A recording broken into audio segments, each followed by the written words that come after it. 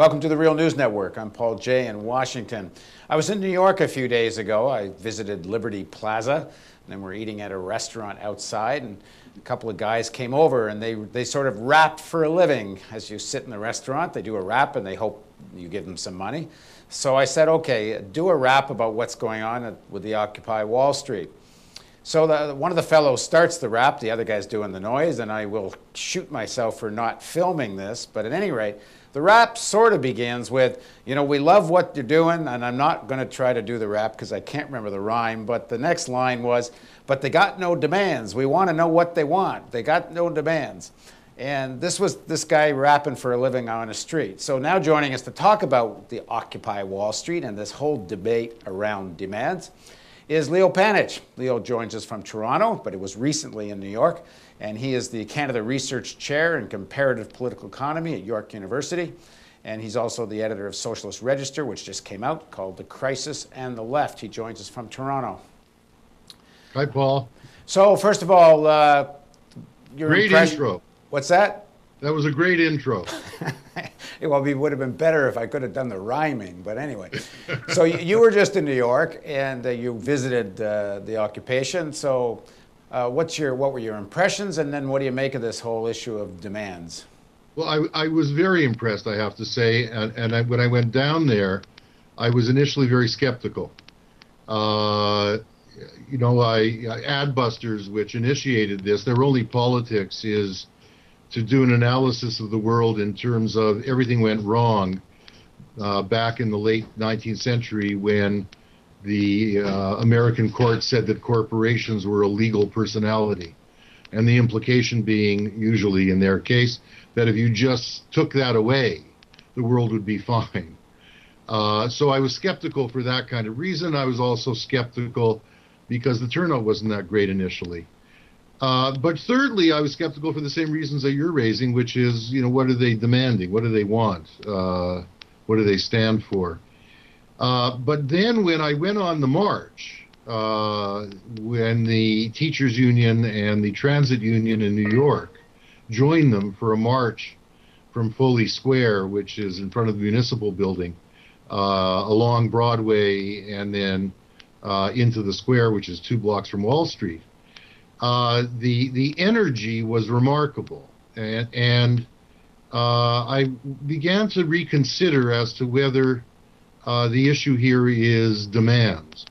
It's very, very clear that this is a very broad and disparate set of people, but they are saying the system is screwed up. And I think there's a big implication in what's happening here of there being a politics around we want a different kind of society. We want a different kind of economy. And although I don't think it hurts to try to concretize that, I worry now that to come up with a set of reforms that people would like to see introduced will reduce the movement, will make it smaller, and won't yield more results. It'll just make it sound more practical in the sense of, well, the Democrats might do this. Whereas, in fact, the movement is much bigger than that and is saying that at every level, in terms of culture, in terms of the economy, in terms of the political system, we need radical and fundamental change. Well, it seems to me the strength of the occupation movement is also its weakness. The fact that there aren't concrete demands as such that have to be agreed to means just about anybody can show up if they agree with the fundamental critique of, which is essentially, like if you say the problem is corporate greed, that is a way you could say of making a systemic critique, that the whole thing's not working. On the other hand, at some point, if you're going to mobilize more people at a broader sections of the population, like this guy on the street who's rapping, they want something to fight for, not just to fight against. So, I mean, there's going to be some kind of arc to this. Yeah, I see your point. But the movements that have made change in the past can be pretty vague on wanting a different world, a different system. To some extent, they're going to hearken back to what was they had before that the current system can't give them anymore. I see your point, and I do think that it's important to try to concretize what a different system would mean. But I don't think it's a bad thing that the thing be put in the largest terms. Let me give you two examples at either extreme. One example is what was being handed out on the day of the big march with the unions. Was a one-page broadsheet laying out a plan being put forward by a black congressman to have a 21st century version of the Humphrey-Hockley bill. That was a bill back in the mid-1970s that called for economic planning for full employment. And as they concretized that in this broadsheet, it would have meant a very large financial transaction tax on the financial sector, which would yield some billions of dollars a year, which would be then passed over to state and local governments who would employ people directly in public services, fixing up schools, roads, et cetera, et cetera. Employ people who've been unemployed for longer than X number of months. That's a very good concrete proposal, and in some ways a doable one. And that's good. I have I'm not opposed to that at all. On the other hand, I saw a woman interviewed, a gray-haired woman, I would imagine in her late 50s, who had been a candidate for the Green Party on one of the cable New York television stations. And she was asked what it all stood for. Do you want reforms, or do you want another system? And she said, well, you know, I spent my whole life trying to win reforms, and I've come to the conclusion that we really need a different kind of system. Call it socialism, call it communism. This was a Green candidate. Now, she said, I don't know quite how to get there, but I think the important thing is for us to say that we need a different kind of system rather than reforms within this one. And that was, I must say, a remarkable breath of fresh air in the American media when I heard that. Well, one of the things that sort of, I think, separates some demands from other demands, and even some discourse from other discourse, is there's a lot of talk about the 1%, the distribution of income, the inequality of distribution of income, but there's not a heck of a lot of conversation about how stuff is owned, who owns stuff, and how to challenge that, because I don't get how you challenge the power of Wall Street if you don't start to challenge how things are owned. And you were one of the first people that I know of, at least, that has been talking about public banking, banks as a public utility, banks in the public interest. That seems to me that that's an example of a demand that's not only imaginable as something that's needed now, but it also starts to look, challenge things systemically. Yeah, no, I, of course, entirely agree, Paul. And I very much hope that that kind of purpose and vision and understanding of the system will develop through the movement. And yes, I think very much, I think it links up partly with the proposal for this new Employment Act. But it needs to be put in a way that somehow gets the savings that now passes through the banking system into the public domain, whereby financial institutions are public utilities. So, a financial transaction tax is not in itself going to lay the basis for the type of full employment that we need, and it won't allow for the type of economic planning that will allow us to decide democratically what's invested, how it's invested, where it's invested, and so on. So I think very much one wants to take this kind of notion that you're not going to get out of this massive stagnation with all of this unemployment unless there is public employment. That said, we would like that to be done as democratically as possible. So we probably ought to have locally, directly elected job boards or economic planning boards who would be given access to the savings that pass now through the private banking system. For that, you would have to have the banks as public utilities. And one hopes that that type of vision, which concretizes what it would mean to contemplate a socialist society, not as some abstraction, not as some, well, we want Sweden or we don't want the Soviet Union, etc., but actually comes forward with, yes, I think what you're talking about, a concrete institutional vision that would allow people to think democratically about sharing the wealth in a very concrete and productive way. Now, one thing I'm kind of wondering why the mainstream media has so covered this Yeah. Occupy movement. I've never seen anything left, progressive, oppositional that gets such attention. It's really remarkable, from Toronto to New York and further afield. What do you make of the way the It's media and the absolutely political class is astonishing. responding to It this? needs an explanation, and probably you, being such a close observer and participant in the media, have a better explanation than I do. I noticed, I'll just say this, that the New York Times clearly made an editorial decision about 10, 12 days into the occupation, that it was going to get behind it, that it was going to cover it sympathetically rather than cynically, which is what it did in the first 10 days.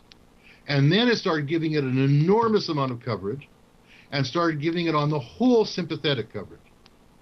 Now, you know, one would need to figure out why the New York Times decided that. I think it had something to do with the fact that they were taking a progressive position in their editorials on the need to stop this business about austerity, to not concentrate on the size of the deficit, and to have a massive stimulus again, bigger than in 2009. And then I think they realized that if that was actually going to go anywhere, it needed a movement behind it, not just liberal newspaper opinion. Yeah. And I think they made it. Now, when the New York Times starts coverage that way, it is, after all, the official newspaper of the United States. It then has an effect on the rest of the media. Certainly, we know here in Canada that the CBC, let alone the private media channels, only say progressive things when the New York Times says progressive things. When the New York Times says reactionary things, the CBC runs under the table as well. Yeah, I mean, I'm speculating here, but I would think one reason for it is that this has taken the heat out of whatever was left of the Tea Party movement in terms of expressing opposition and anger. And now it's taking it up from a sort of left of center position, Yeah. which I would think the Democratic Party hopes will be able to somehow use to fuel the 2012 election campaign. Even though when you go down there and talk to people, that's certainly not what they want in the occupations. But perhaps that's a hope the Democratic Party and its allies have. Yeah, I think that's right. I think there's something else. I think there's just the bare facts of the situation, which is that polls have been showing all along that 70% of Americans don't want the Tea Party option, don't even want the Republican Party option in terms of giving a priority to not paying taxes. The polls have been consistently showing that the Tea Partiers, and for that matter, the Wall Street Republicans, do not carry the majority of opinion with them. That's very clear. And I think that when this movement started then going and attracting more attention and et cetera, I think that the liberal media realized that this was, for all of the fact that there were, lifestyle anarchists there, et cetera, that this was far more expressive of what people really think than, what Fox News was telling what people think. So I think there was just a certain recognition of reality here. Well, I think we're just... yeah, go ahead. Which I think the media will respond to when they see that there is a movement that is in tune with what public opinion polls are showing. Well, if we're heading into a decade of global recession, which a lot of economists are predicting, I guess this is just the beginning of a process. Yes, I think that's right. And one hopes that this will be the kind of process that the civil rights movement was, or the welfare rights movement was, or the women's movement was. And I think it would be very good for you to talk to the great American social theorist and historian on these movements, who is Frances Fox Piven. And I saw her speak not very far from Zuccotti Place, and she's spoken there as well. But give a remarkable talk in relation to a book she just published called Who's Afraid of Frances Fox Piven, because she was the object of attack of Glenn Beck and Fox News, et cetera, for a year. And she made the point that, you need to remember that the first bus boycotts were going on in 1955. And then things petered out for a while. And then they picked up again a couple of years later. And we may see a bit of a downturn here. It doesn't have to keep on becoming a greater protest each week. But if we look at this as a continuum, just taking the United States, for example, so that, there was Wisconsin and the occupation of the government buildings. And then there was a petering out. And including many other people thought, well, that's it. But I think this is part of a general willingness on the part of more and more people to stand up and to engage in even disruptive, although not violent, political protest in order, given the absence of political institutions that can change the system, in order to begin a process of changing the system. Yeah, there's you definitely, when I was down there, and both in New York and Washington, there is just a yearning for a mass movement in the United States, and people are just looking for it. So any bubbling of it causes great excitement. Yeah, I think that's absolutely right. Thanks for joining us, Leo. Good to talk with you as always, Paul. Thank you for joining us on the Real News Network.